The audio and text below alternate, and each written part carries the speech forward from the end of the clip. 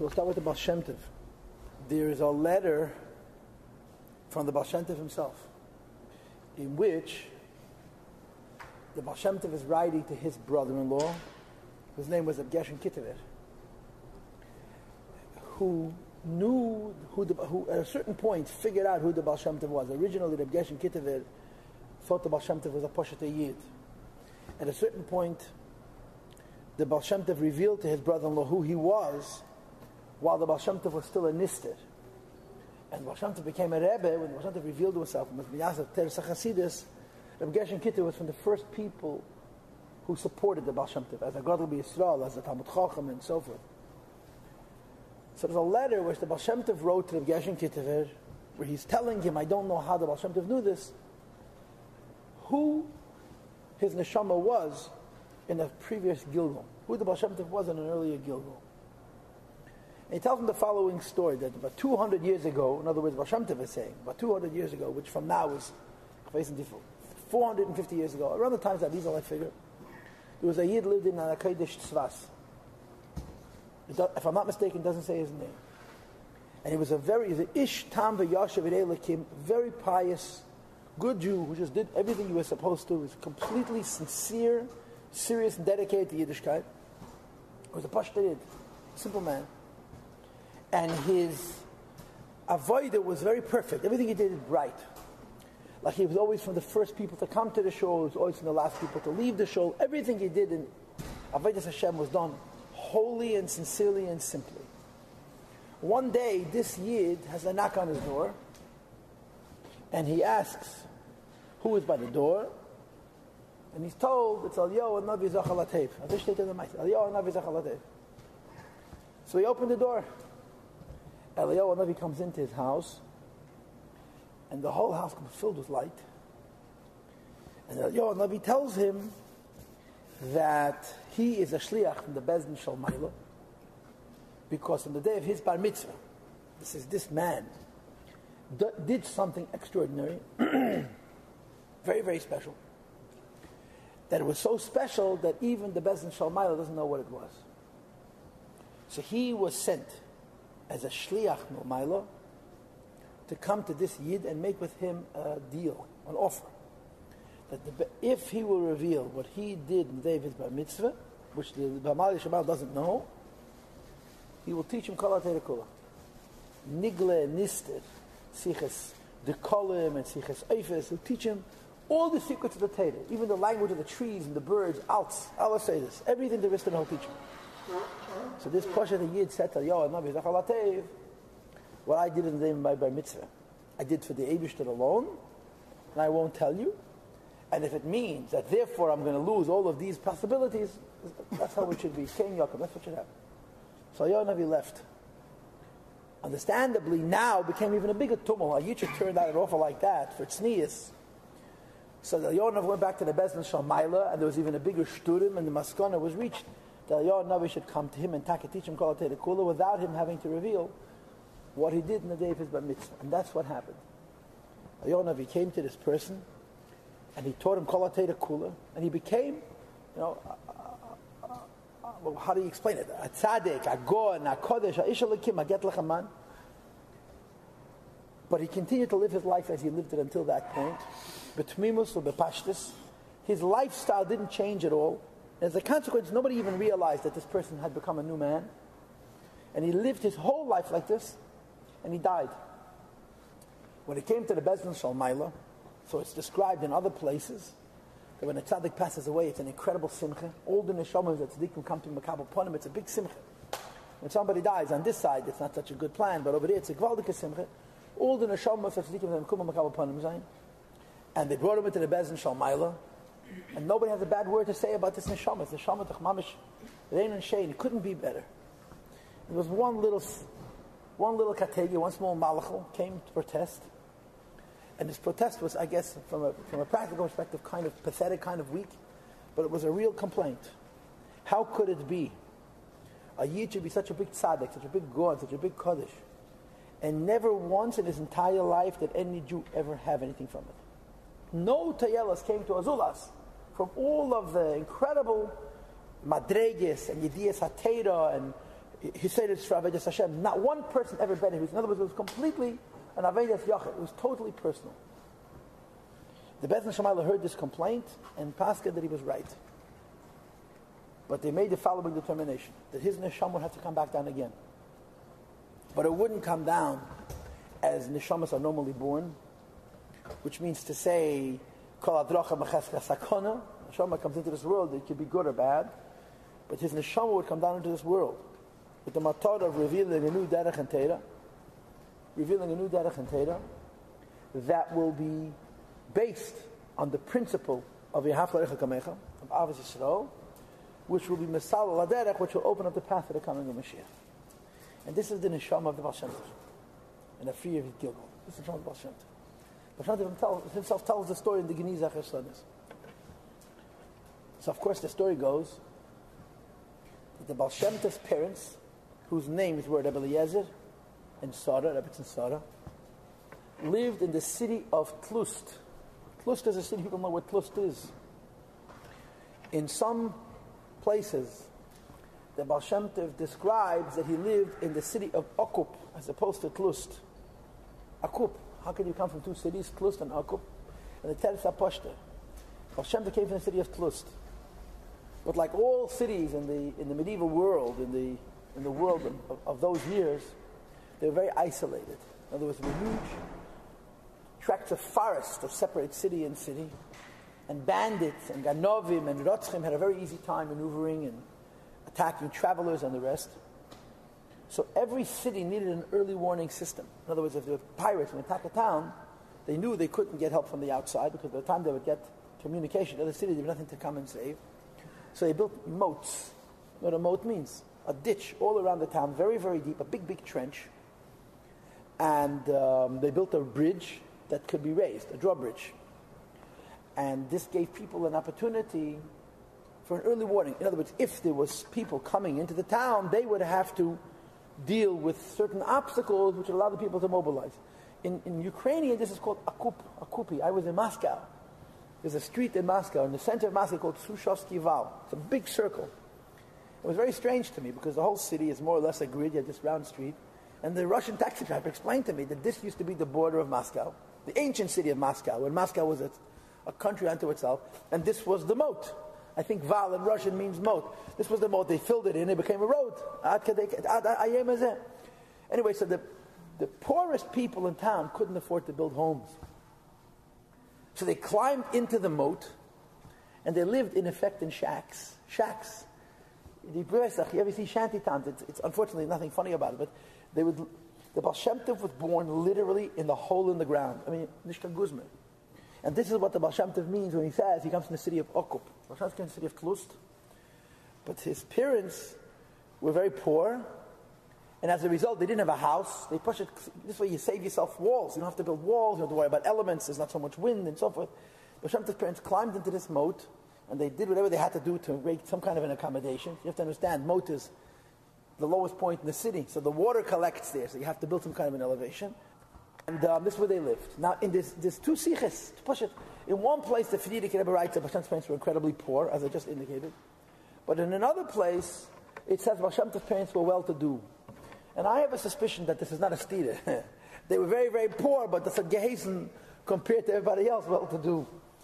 And they were moedendike machnise erech. They had no children. They were very old, very, very old. The Frierdiker Rebbe has a reshima, which he copied from a Yeshish Midabra Missel, as he schreibt it, who copied it Miksaviat Kochet Alter Rebbe. There's a zettel from Frierdiker Rebbe, which is copied os ba'os from a note that he found by an old the B'misler Yid who was been biased by Malton Rebbe, and he copied it from Malton Rebbe's zettel. And it said on this piece of paper that the Baal Shem Tov's father was 100, and the Baal Shem Tov's mother was 90 when the Baal Shem Tov was born. And everything about his birth was Shalei Gederech HaYiladim, was totally supernatural. But the beginning of the story is that it was a Shabbos afternoon in Tlust, and a man marches into the town. A Yid comes into the town. Coming into a town on a Shabbos morning obviously meant there was a Machal Shabbos. And a Machal Shabbos for Hesiyah, because he had crossed the Tchum and the rest. And in those days, they didn't have tolerance for Freya Yidden, because you were either a Frumme Yid or you were a Meshumit, you understand? if you were not keeping Torah mitzvahs, you were meshumad. You essentially adopted the Goyish way of life, Christianity, and they had absolutely no sensitivity whatsoever to such people. So he comes into town, and right away the whole town is whispering, look at this, a goy. This is how they refer to these people, a goy. I mean, you read about the old town Jewish mentality. It was quite brutal. They used to have a little cage near the shul. This is not funny at all. They would put you in this cage, people would come and spit at you as part of the discipline. People into this cage, famous story of Baal Shem Tov also about somebody who got out of that cage and spent the rest of his life tormenting Jews. And he shows up in town, and right away everyone is saying, Shushkin. And Rebbe Eliezer starts to be makar of him. He comes over to him in shul and gives him good Shabbos. So now they're shocked at Rebbe Eliezer's making the acquaintance of what in effect was a goy. And the Etta davening, Rebbe Eliezer had his whole line of guests that went to him, to his incredibly wonderful accommodations in the Akup. And he invited this person to come join him for the Shabbos meal. So, his father. And he took him home, and all the guests are following behind, and he's favoring him. He's talking to him, he's sitting down next to him, and the more the people are treating him inappropriately, the more Rebbe Eliezer is kind to him. This goes on till the end of Shabbos. After Havdalah, he asks Rebbe Eliezer to come outside, and he tells Rebbe Eliezer that he should know he's Eliyahu Hanavi, and that he was sent to test him. Because a special neshama has to come into this world who is going to light up the world with a new derech and teira based on the principle of Yahav Karecha Kamoicha, of Avos Yisrael, as the preparation for the coming of Mashiach. And he was sent to test him to see if he's right to be the parent of such a child. And he told him, you passed the test. You can have a child who has a special purpose.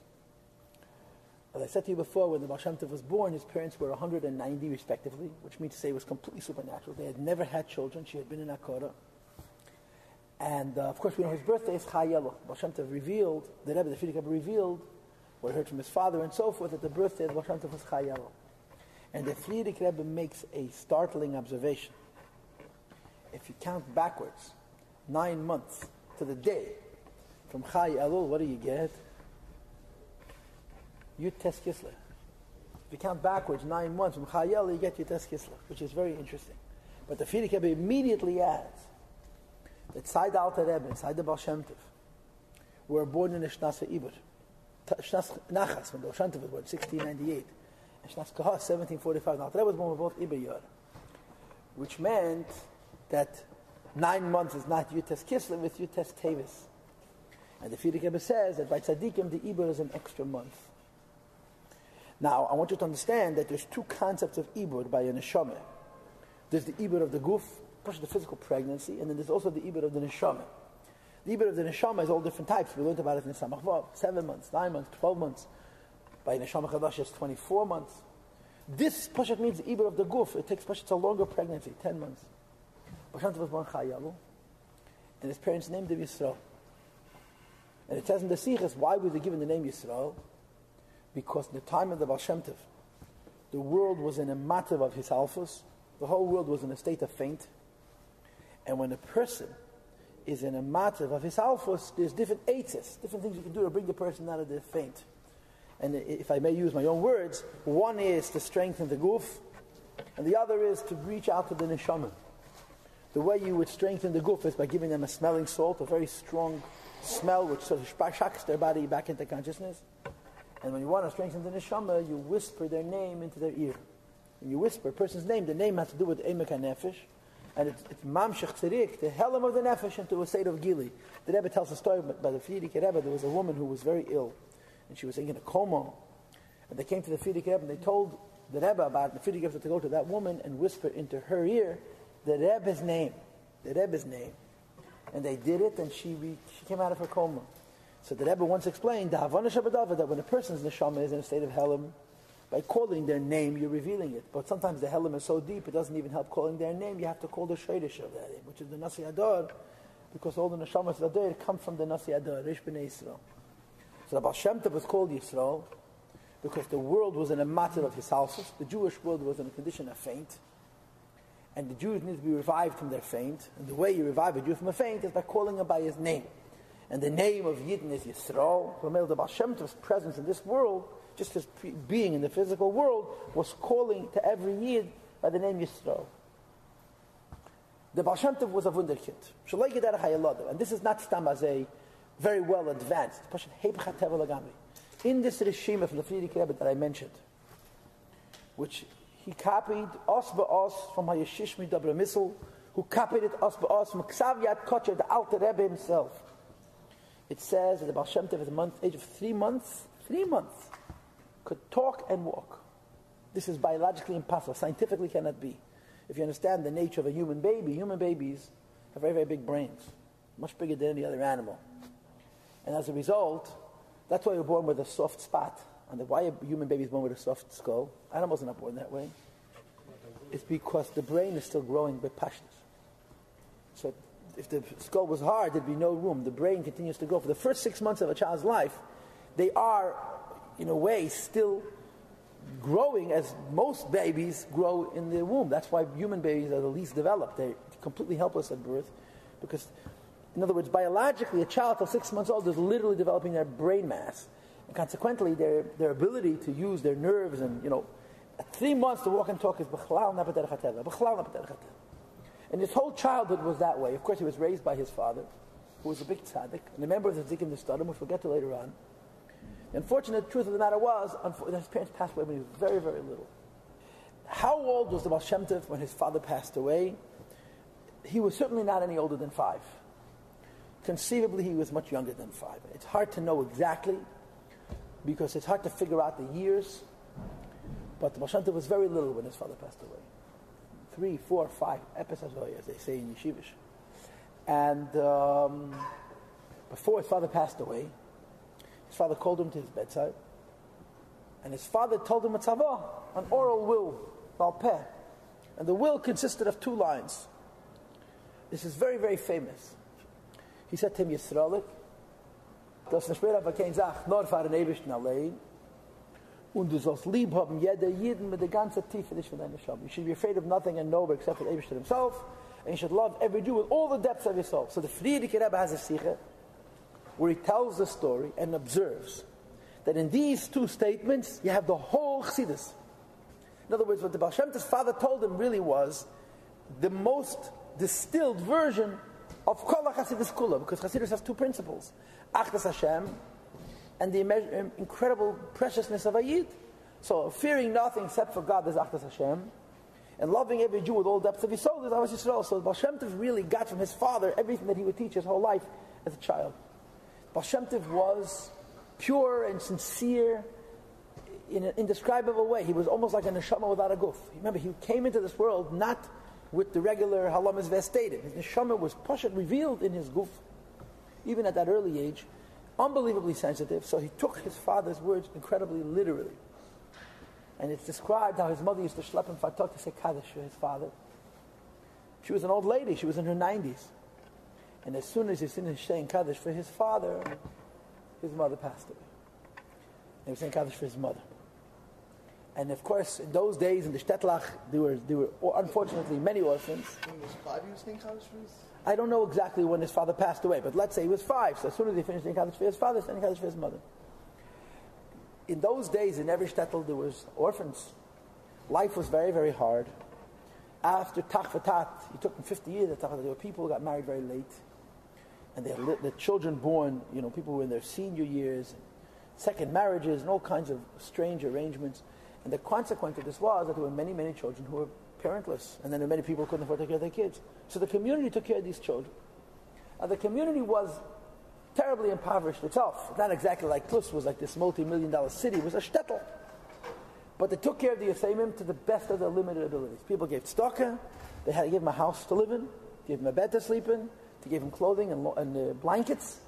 And I don't know if they had a Yiddish mama coming in to kiss them at night and say Krishma with them, but they made sure that they didn't die, basically. They sent them to Cheder, but it wasn't exactly a regular life. And a neshama like the Baal Shem Tov, a person who was so unbelievably sensitive, living amongst regular people in a hard world, he couldn't take it. The Baal Shem Tov absolutely hated his childhood. In other words, once his parents passed away and he was living with regular people, people's backstabbing, and people's gossiping, and people's jealousy, and people's vengeance. He just couldn't handle it. Even amongst children. I mean, children don't know enough to be subtle about these things. And the Baal Shem Tov Pashat could not deal with it. So he would run away. Imagine a kid 5, 6 years old would disappear, not for an hour or two, for days at a time. The first time he disappeared, you understand what happened. The whole city was mobilized to go look for the lost child. They went into the forest. They probably started saying Kaddish for him. 2 days later, he shows up in town, perfectly calm and collected, not a worry in the world, no hysteria. And the people gather around him and they say to this little boy, we've been looking for you. We sent out the police. Where were you? He said, I was in the forest. He says, what did you eat? I found the berries. Drank water from a brook. Where did he sleep? He slept on the forest floor. He says, you weren't afraid? Me afraid? And my father told me before he passed away, I should fear nothing except for the Eibishter himself. But Baal Shem Tov was literally how he lived his life. Bepashtus. So the Baal Shem Tov began to be viewed as a strange person, as a character to be feared. And parents told their children, stay away from him. He's either half-baked or baked a time and a half. Aber epistot is nicht, the Seder. And there's a story which is brought that Baal Shem Tov once took a bunch of children on a hike into the forest as a child, and they came across a big bad wolf. And let me tell you something, a big bad wolf in a forest is a lot bigger and a lot badder than a big bad wolf that you'll see behind the cage in the zoo. And the kids went into a panic, and the Baal Shem Tov didn't understand what they were so afraid of. And he said to them, my father told me before he passed away, you should fear nothing, said Eibush himself, why should you be afraid of the wolf? But the Baal Shem Tov, this was Pashit. So when this happened, so the Baal Shem Tov was ostracized. A little boy was considered crazy. And I suppose in those days they didn't have a lot of tact. The Baal Shem Tov knew this is how he was perceived. And it was very difficult for him. Very, very difficult. They sent him to Cheder, and he had no hatzlacha. The whole thing was a disaster. How long this went on is also unclear. 2 years, 3 years, less, more, I don't know what it is. But the Hemshech HaSipur is as follows. But let me just tell you one more story. On one of these sojourns into the forest, one of these trips away from town where there was no people, and no lechilas, no lashon hara, no jealousy, and no vengeance, Shem was walking in the forest, and he came across an estate, a palatial estate, a big gigantic estate. He had been many times before in that space where he was. He never saw the palace before. So he enters into this palace and he sees Yidden, from a Yidden, with große bed, schöne kreisete Payalach, lichtige Penem. And the Baal Shem Tov is greeted very warmly by these kids who are playing outside in front of this palace. And they bring him inside, and everyone is so happy to see him. And then he meets the adults, until he comes into the very center of the palace. And he's thinking to himself, how could it be that I missed so many Yidden living together, b'shalom, b'shalva, b'simcha? They looked so holy and so wonderful. How come I never saw it before? Until he meets the Zakan, the sage in this group. And the sage says to Hilke Baal Shem Tov, Yingele, Zog, Ozav, Havayes, Oretz. Little boy, say that the Eibishter has abandoned the earth. This whole event was a mirage. It was an achizas einayim. It wasn't real. And this was, as they say in Yiddish, the nitkute, was Keich of Klippe, who was hoping to destroy the Baal Shem Tov before he would have a chance to become the Baal Shem Tov. So he says to him, little boy, say the Eibishter abandoned the earth, which is exactly the opposite of what Chassidus teaches. So the Baal Shem Tov screamed out, Yispor b'kopei Eliyahu. All doers of evil should scatter. And in a second, the Baal Shem Tov found himself standing in the forest, and everything was gone. The palace and the people and the payalach with the lichtike penim, the whole thing was gone. The Baal Shem Tov did the right thing as a little boy. On one of his sojourns into the forest, he walked deep into the forest and he heard noise. And of course, since the Baal Shem Tov was fearless, and he literally was fearless, he went in the direction of the sound. And he came across a Yid davened in the middle of the forest, standing by a tree, Talsim Tfilin, and davening with the Shtapchas HaNefesh, davening like a tzaddik. Now this the Baal Shem Tov related to, because this was how he saw his father daven. And the Baal Shem Tov realized this is a special man at Tzaddik Nister. So he sat down behind a tree so this person shouldn't see him. And he listened to him daven. It took hours for him to daven. When he finished davening, this Yid sat down on a tree trunk and took out a Gemara, he had a shiur, he learned whatever his shiurim were. And after he finished learning, he took off his talis and film, took out a hard piece of bread. He went down to the river at Chagavashin, he washed bread. He ate his bread by tunking it into the water. He ate his meal, which was kam meal. He benched. He put everything back into his little sack, his torbe, his little satchel he carried over his shoulder. He girdled his waist, and he got up to go. As soon as he was about to leave, the Heilige Baal Shem Tov comes out from behind his tree, and he goes over to this stranger and tells him, Shalom Aleichem, Rabbi Yid. This Tzaddik Nister was very startled, because he figured that he was discovered. He was afraid initially that someone had followed him from the nearest city, and that they discovered that he was a Tzaddik Nister, so he was very disappointed. But then he started to talk to the little boy, and he realized that no, he wasn't followed from the previous city. This is Pasha the child from someplace else, from a different place. So he says to the little boy, what are you doing here? He says, I like the forest. He says, why do you like the forest? In the forest there's no rechilas, in the forest there's no lashon hara, in the forest there's no kineh, in the forest there's no sineh. It's the Eibishter's world. So I like the forest. And the man says to him, from which city do you come? So he tells him, say you have close. Wie heißt dein Tate? What's your father's name? My father came to Eliezer. So this Nister says, I knew your father. Because his father also was a Nister. Kum lomer Lenin. Let's learn. And in the story it said they took out a Gemara Psachim, but they stayed in the Meiser. This is from the Gnizah Chasanas also, I think.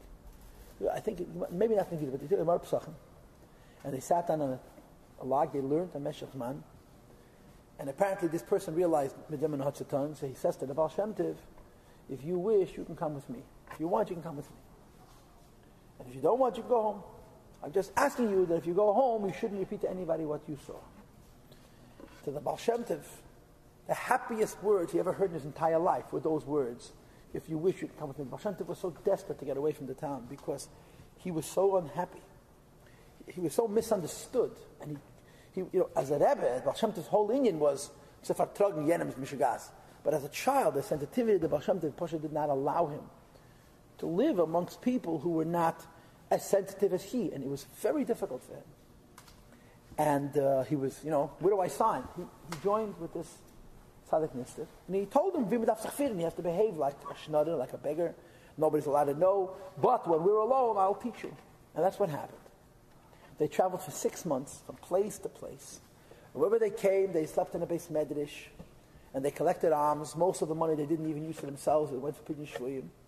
And when they were alone, they would learn. And for Shteitzach, they had their moments and people would make fun of them and throw rocks at them. Part of being a shnader was that you were a butt of people's jokes and so forth. And Baal Shem Tov learned the life of a tzaddik nister. But he also learned that tzaddikim Nistarim were not just isolated people who were just living this pious life in isolation. He learned that there's a network, there's a whole group. And periodically they would meet other tzaddikim Nistarim. They would come to certain places where there would be a whole meeting of tzaddikim Nistarim. Because there was a leader, and there was a vision, and there was a purpose, and the wandering of Tzadikim Nistarim had a deeper and a higher kavanah. After 6 months, he brought him to the home of an oven maker. Mir Dachtzach, it says the man's name, but I don't remember it. An oven maker was a very good profession for a tzaddik nister. If you want to be a tzaddik nister, start making ovens. The problem is today they don't make ovens like maybe in the old days. Ovens were made from clay, which meant to say that an oven maker needed a lot of mud. So as a practical matter, oven makers lived near swamps. In other words, where nobody wants to live near a swamp because it's perpetually wet and muddy. So an oven maker by profession lived away from everybody else. No one saw it as strange that a person who made a living collecting clay lived where nobody wanted to live because he lived where the clay was. But it was a perfect cover for a tzaddik nister because nobody went there. So this man's home was, for lack of words, it was a strong house. Tzaddikim Nistarim were constantly coming and going. Some came and gave money, dropped off money. Some came and picked the money up. Some came and left messages. Other people came and collected the messages. And the Baal Shem Tov was left in the home of this Tzadik Nister, and he stayed there until Bar Mitzvah. And this man was Mechanech Tahiluk Baal Shem Tov. He taught him Teira. I mean, the Baal Shem Tov, you know what I'm saying, he's not like a regular person, 20 years to finish Shas. Tried 20 days. I mean, it's an undersut, Bashafen is Shingans. And the Baal Shem Tov lived in this man's home until Bar Mitzvah, and he got a very close-up perception of the world of the Tzadikim that started. And they have a leader, and his name is Rav Adam Baal Shem. And Rav Adam Baal Shem organized the Tzadikim that started. And they were going on these different missions, mostly for Pidyon Shvoyim. Yidden were very poor. As you'll see later on in the story, Yidden had a lot of tzoros, and the Tzadikim, and oftentimes they couldn't pay their debts. And you couldn't pay your debts. So they threw you into a pit, you, your wife, and your children, until whatever happened. And the Tzadikim would wander around. They would find where Yid was never in a boy, they would compost it with money and redeem him.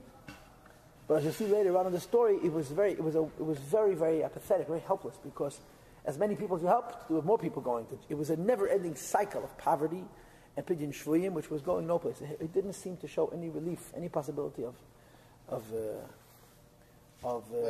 redeeming itself, of healing itself. It just was a cycle of poverty and tzoros, and the Baal Shem Tov wanted to become a member of the Tzadikim Nistarim, but there was a strict policy that allowed nobody under Bar Mitzvah to be a member of the group.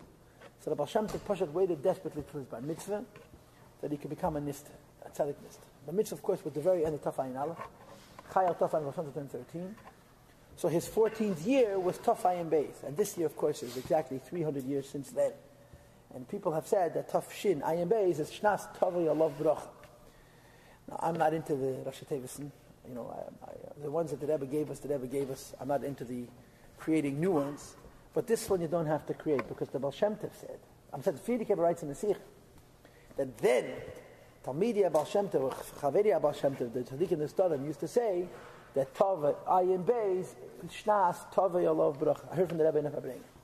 So if Shnas Tov Ayin Beis is Tovei Alav Bracha, Tov Shin Ayin Beis to be Shnas Tovei Alav Bracha is not at all such a ridiculous conjecture. It's ridiculous carrying over it. And there's a reason why Taf Ayin Beis was considered Shnas Tovei Alav Bracha, and Al Katim